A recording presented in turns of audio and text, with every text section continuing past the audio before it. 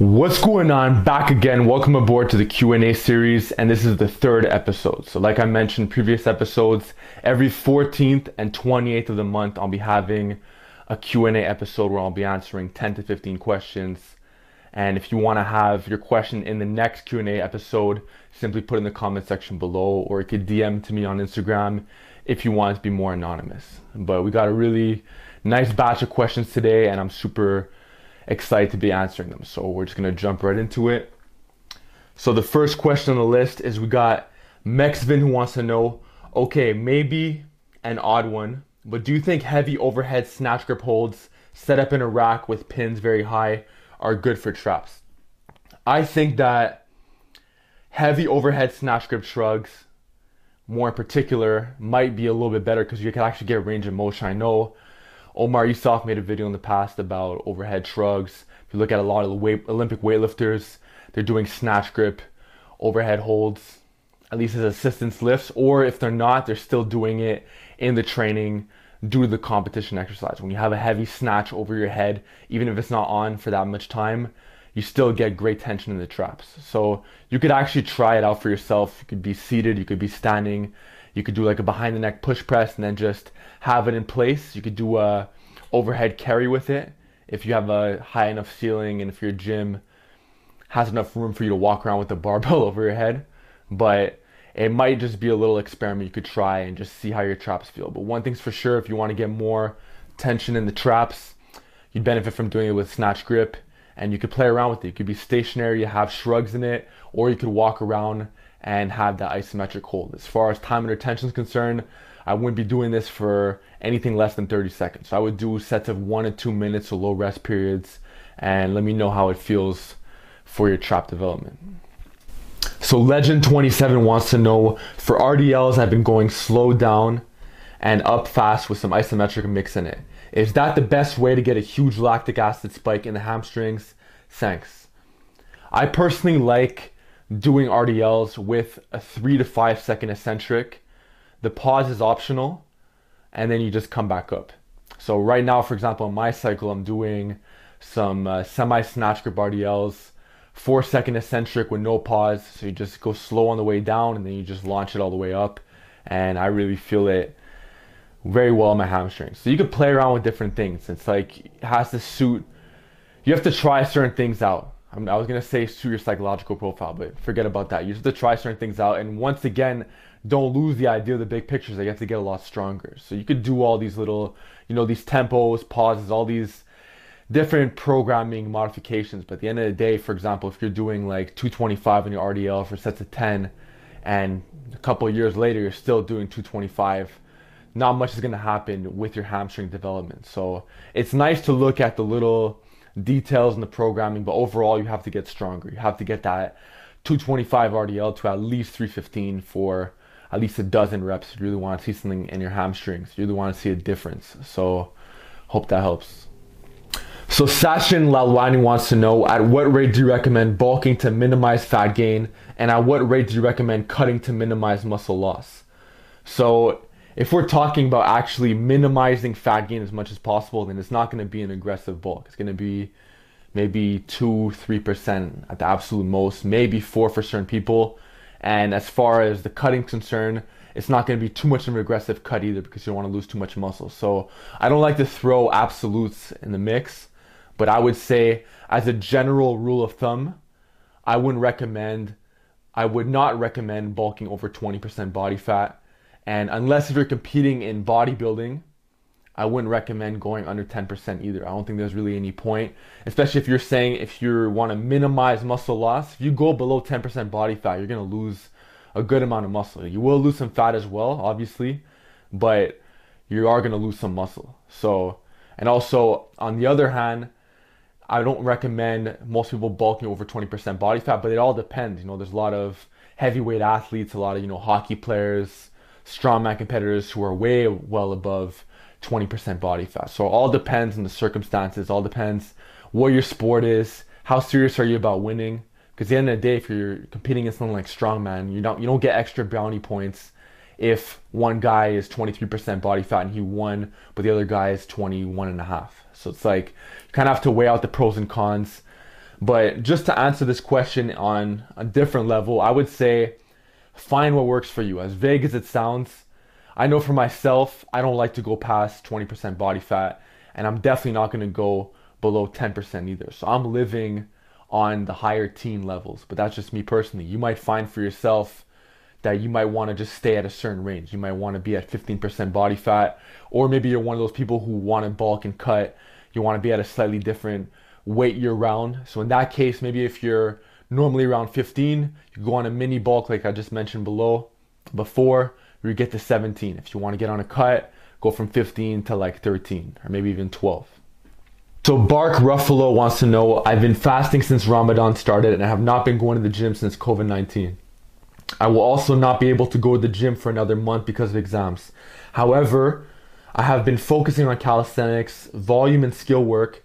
Do you think this is enough to maintain the gains I had made prior to Ramadan starting? Okay, it's hard for me to answer because I don't know what your gains look like before Ramadan started. But if you're telling me that you only have calisthenics, volume, and skill work at your disposal, you have to make sure that you're really hammering the volume and getting stronger so you can try to maintain as much muscle as possible. So for example, if before the Ramadan started, if you were doing, for example, 10 pull-ups, and now you still have access to calisthenics, try to get that 10 pull-ups to around 15. Try to get to 15 to 20, or however strong you can get on this exercise, because it's going to make sure that it's going to ensure that you're getting stronger, you're going to be building more muscle in that area. So you might actually be able to build muscle during this time frame if you're using the right variations with the tools that you have disposable for you at the time right now. But as far as the lower body is concerned, it's going to be very hard to maintain that because calisthenics and skill work has a lot of balance in it. It's hard to maintain lower body size off of body weight training. I don't care what anybody tells you. Pistol squats, glute hammers are great, but overall, especially for the quads, it's very hard to maintain size. So I wouldn't be surprised if you lose a lot of lower body size and upper back size, like in the traps, but you could still build other areas as well. Dips, get a weight vest, weighted pull-ups, handstand push-ups, work up to one-arm variations of inverted rows and one-arm chin-ups, and you should still put on a decent amount of muscle in this time period. What's your opinion on gymnastic rings? Do you think they could build huge biceps like everyone claims?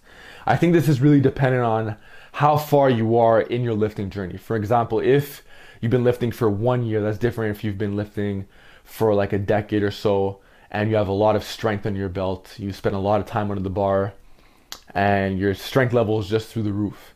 If you're at that point, you probably built the majority of your muscle, and I think that if you just start using gymnastic rings at that point, I don't think it's going to make the biggest difference because you've already built the majority of your muscle, as opposed to if you've only been lifting for, let's say, 1 year and you're using gymnastic rings. Of course they're going to be great for biceps because your whole body needs to grow.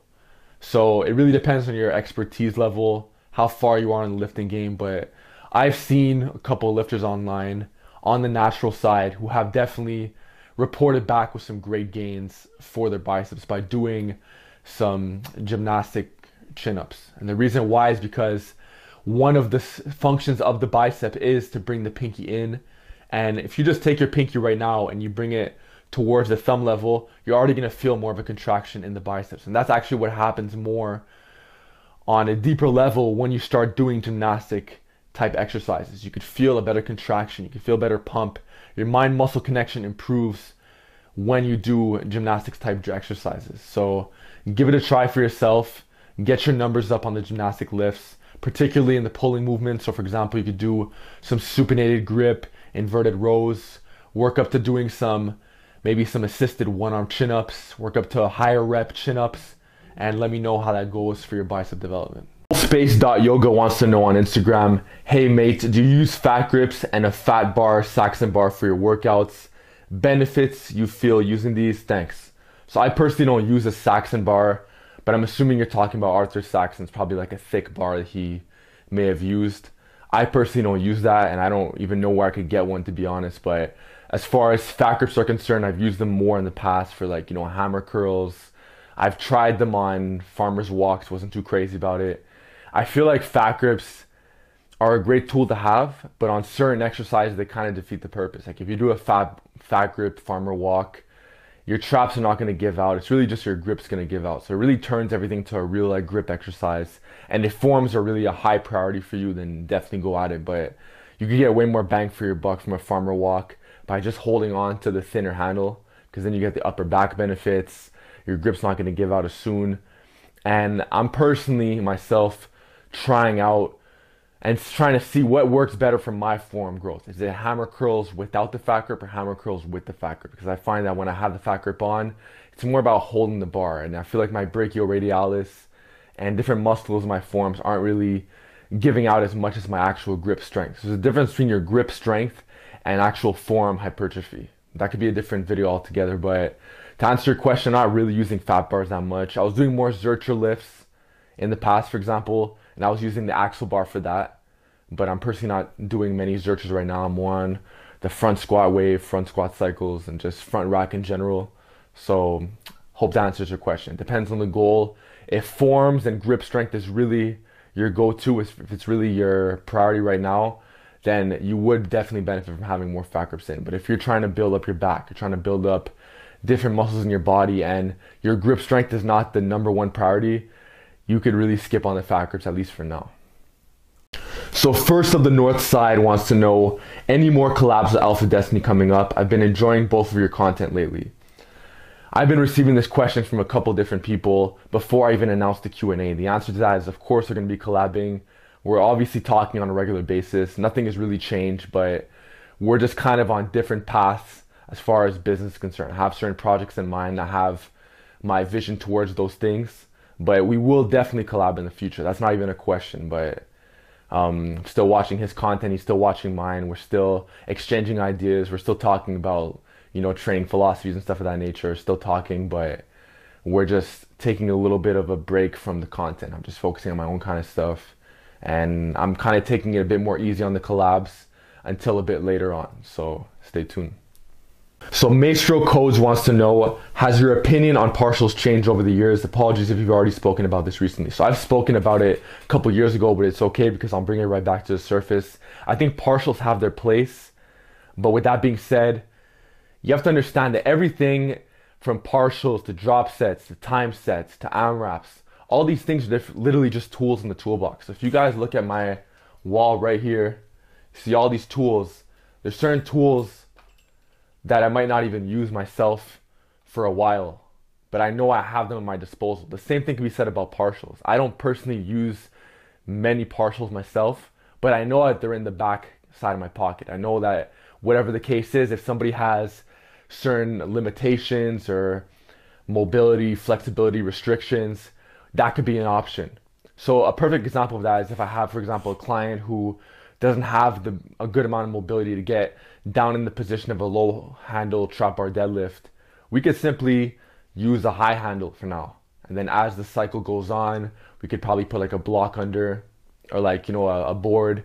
And then over time, as we sort things out, as we address certain weaknesses and imbalances, asymmetries, flexibility issues, all that kind of stuff, then we could gradually bring it down. But at the surface, on the first day, for example, it might be a high handle. I might even have, for example, someone who's, you know, 6'6", who doesn't have the greatest mobility in the world, and even the high handle trap bar deadlift might even still be a bit low for them. So you could even elevate that off a slight board. And in many people's books, that is considered partial. But with that being said, use the right tool for the right job. So it's like, it's a very loaded question, even though it's very short. The answer to this is that it really depends on the individual. It depends on what the goals are, what kind of sport are they competing for, or what kind of goals they have in general, what kind of limitations they're working with. And this could vary from muscle to muscle. They may not require certain partial lifts for certain muscles. Then maybe for a quad exercise, it might be a partial. So it really depends on the individual, but I hope that answers your question. Orlando wants to know, what are your favorite GPP exercises and how would you program them into your training? Should GPP get its own day? So for all you don't know what GPP is, it stands for General Physical Preparedness. It's basically a fancy way of saying conditioning. And as far as my conditioning is concerned, my favorite lifts at the moment are the sandbag carry and the farmer's walk. And I also like the one-arm farmer walk as well for like getting the QL. But those are my personal favorite. And should GPP get its own day? from what I've personally found is that when people have all their training days and they have a GPP day, they're most likely going to half-ass it, skip it, or all the above. So what I like to do instead is just have GPP at the end of the session. So at the bare minimum, let's say you're running upper lower, at the bare minimum have GPP at the end of your lower body days. So at least you're getting twice a week, which is what I'm personally doing right now. I'm actually not doing GPP at the end of my upper body sessions, but the lower body, yes. But in the ideal world, let's say you're doing like an upper lower routine, just have like 10, 15, at least 15 minutes of general physical preparedness, so some conditioning at the end of each session. And you could vary it. For example, in a more ideal situation, you would have more of a lower body conditioning exercise at the end of a lower body day. So something like you do a whole lower body session and you have something like a sled drag to really like hammer the quads. Or for example, you have your upper body day and you finish off with like a sandbag carry to really like toast the upper back. So hope that answers your question. So Jaquim Garcia wants to know, great tips, thanks. I have a question. If I'm on an upper lower split and I hit my upper back with your tips on lower body, this will affect recuperation for traps and upper back in general, or will it carry over like nucleus overload for it? Pretty sure I answered this in the last Q&A, but your upper back and your traps can handle so much more volume and frequency than you think. Like they recover fast. It's not like the lower back. The lower back's a bit of a different story, but the upper back's different. So you could do, for example, an upper body day, have a ton of rows, have a ton of pull-ups, face pulls, shrugs. And then on your lower body day, you have like deadlifting variations like RDLs, you can have the trap bar deadlift. You can finish off with some farmer walks, it'll still be fine, but you have to gradually work up to it and start off with lighter loads and eventually work your way up. Arif Khalil wants to know, on your video on how to program conditioning, sandbag, dumbbell carries, 1 minute work, 1 minute rest for 10 minutes at the end of each session, workout is viable. Can you give us a generic template to follow? Thanks for the videos, brother. I love them. Peace. So I could give you a complicated answer, but what I'm going to say is check out this video right here and also check out the rest of the conditioning playlist. It's going to help you more than enough, way beyond the scope of this video. So Based Abdu wants to know, best long head tricep exercises. Okay, so when it comes to tricep long head, you guys already know, the OGs of this channel know that I've been trying to develop this particular muscle for so many years. And what I've personally found is overhead extension variations, but not ones where you're just wobbly, you don't have like upper back support. You want to be locked into the position. So you don't want to be standing up either. You want to be seated. You want your upper back to be against some kind of pad. So what I like to do is get into squat rack. So for example, let's say you get on an incline bench. The incline bench is high, so the dumbbell is going to hit it when you pull back. So what you could do instead is get in a rack, put a bench down on the ground, and then you could just put a bar against your back. So I'm going to post a video right here so you can understand what I'm talking about. And it's super simple to understand, but that way the bar is not going to get in the way of the dumbbell like a bench will. So you could really get a nice stretch in the tricep long head. And you want to do one arm versions and two arm versions. And a lot of people complain about how it feels like a behind the neck press when they do this exercise. That's why the simple solution is to get more out of less weight. So that's why I like to change my tempo on these for longevity. And it just feels better for the tricep long head overall anyway. So I like a 5-second eccentric and a 5-second pause on my overhead extensions work. So give that a shot and work up to some good weights. If you're doing, for example, a nice little standard is if you could do 45 pounds and up on overhead extension with that tempo I'm talking about for at least 10 reps, your arms are going to be a lot bigger. Okay, so Miles Crow wants to know, what is the meaning of life? So this is definitely the kind of question I was expecting from Miles, but I'll try my best to answer it. And keep in mind that my opinion on this is changing year after year. And this could be arguably one of the most loaded questions on this channel and in this whole Q&A series. I could talk about this for hours on end, and we've actually spoken about this for a decent amount of time as well. So as far as right now is concerned, my personal meaning of life is broken down into two words. It's experience and navigation. And the whole experience is because there's so much stuff that we have to experience, and you can only learn so much by just looking at a screen or reading a book. You have to go out there and do it yourself. You could look at somebody else's trip to a certain country, but you don't really know what it feels like until you've been there. Or you could look at certain people's foods online, but you have to experience that food for yourself. And there's such a wide variety of exercise, such a wide variety of everything. And that's what life is all about. It's about experiencing things. It's about optimism, looking forward to the future, having projects in play. And then as far as the navigation is concerned, it's trying to navigate through everything, because life isn't like a linear line where everything is just progressing at a linear fashion. You know, it's going to be really like zigzag. There's going to be a lot of pitfalls. There's going to be a lot of spikes up. It's kind of like the stock market, you know, and it's just about trying to navigate through it. You know, it's like you're on a boat and you just go a couple miles one way only to see like a big iceberg, and then you have to go different ways only to find out that it's just complicated overall, you know. But overall, it's just about experience, about navigation. It's just about going through it, you know, embracing the pain, embracing the good moments, understanding that you're not going to appreciate the bad moments, or should I say the good moments, if it wasn't for the bad moments. Like, for example, my power went out this morning and it really made me appreciate the light when it came back on. Same thing can be said about life. You know, you have all these down moments, but then one day things start clicking together and you start getting momentum back, and now you're on the right track and it feels good. And if you never had those bad moments, you would never have appreciated the good moments if it was just good the whole time. So that's my current take on life right now. Jox wants to know, how come you don't monetize your videos anymore? Super simple question with a super simple answer. I don't want any distractions. I want to build a better connection with you guys. And if I have, for example, a 12-minute video and I put ads on it, there's going to be a video playing every like 2 minutes or so. So we're looking at a good 5 ads. And nowadays the ads are getting even longer, so it just makes the video so much longer than it has to be, because that 12-minute video will now turn to like a 13 or 14-minute video, and I don't want to waste your time. So I want to give you guys the value, give you the content. I want you guys to get the information to point A to point Z, and the only commercials I want on my channel are going to be my own commercials that I make, and I'll most likely just throw them in at the end of the video. So when you're actually done watching the video, then you can continue to the commercial. If you want to work with me one-on-one, then that's what I'll do instead, as opposed to like working with the commercials and the AdSense. It's not really worth it for me. I want to just build a better connection with you guys, build the community up, and I don't feel like having commercials playing every 2 minutes is really going to help me do that. All right, so there you guys have it. That wraps up Q&A part 3. Let me know in the comment section below what your questions are for part 4 on the 14th of May. So I really enjoyed answering these kind of questions, and hope you guys have a good weekend, and I'll see you guys soon.